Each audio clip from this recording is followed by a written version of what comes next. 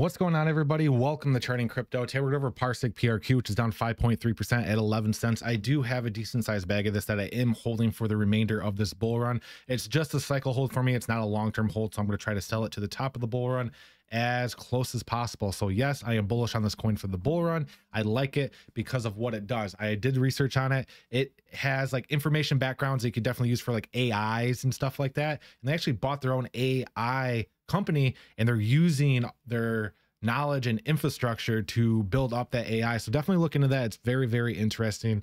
It has a market cap of only 21 million. So super small market cap and super small circulating supply. So only 21 million coins with only $21 million market cap with $185 million in circulation and 310 million max. So that's a good setup for me to see a possible large gain. I think this thing could easily go to $5-10 next bull run. I mean, last bull run, it went to 262. You can see on April 12th, 2021, all-time low is October 7th, 2020, 2 years ago. We're up 6,106 from that point on. But yeah, I think this thing will perform exceptionally well in the bull run. It really hasn't done much in the bear market. I mean, we're still down 95% from our all-time high. Where you can currently pick this up at is it's available on Coinbase, KuCoin, and the following exchanges right here. So there's on quite a few. So with that, let's get into the price prediction and technical analysis on PARSIQ.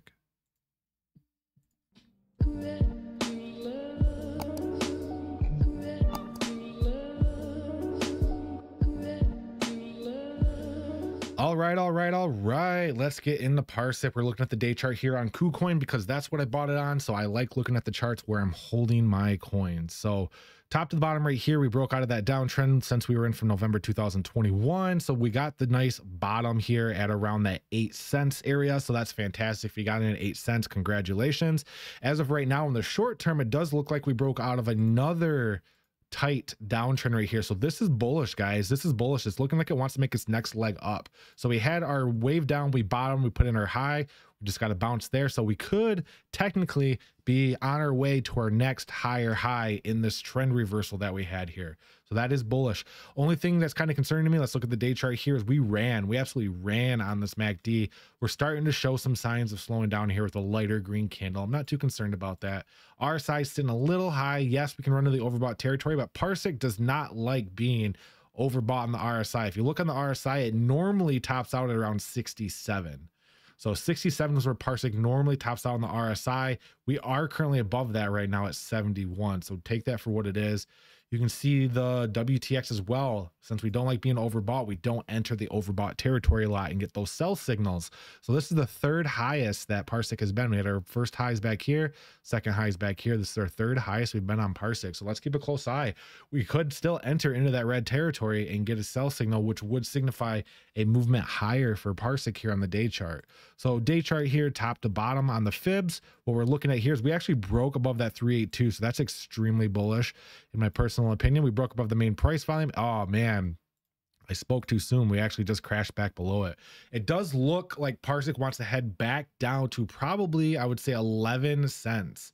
11 to 10.5, and that's perfectly fine for me. I mean, let the indicators cool down. We broke out of this downtrend here. Let's cool down so we can start getting our next leg up. You can see that the volume is just huge around that 11 cents area. So breaking above that from downwards it's crazy hard to do that.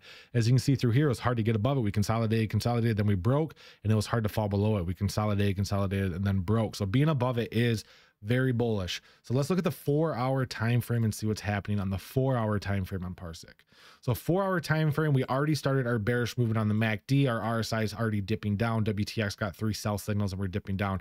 So that would kind of solidify that pullback. So let's actually draw a micro fib here and see where that pullback might be leading us to.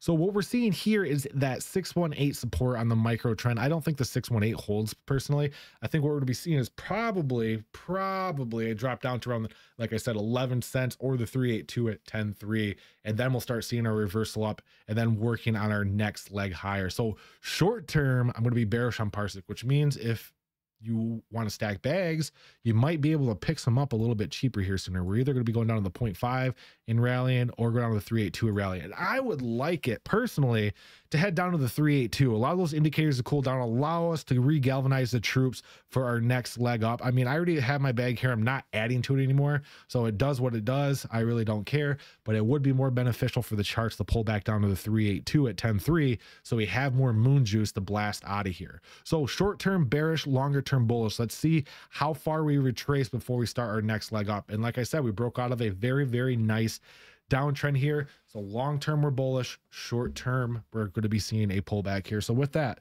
none of this is financial advice. And if there's any coins you'd like me to chart, or if you just like to chat with me, you can post them on my Discord or on my Twitter page. The links are below in the description.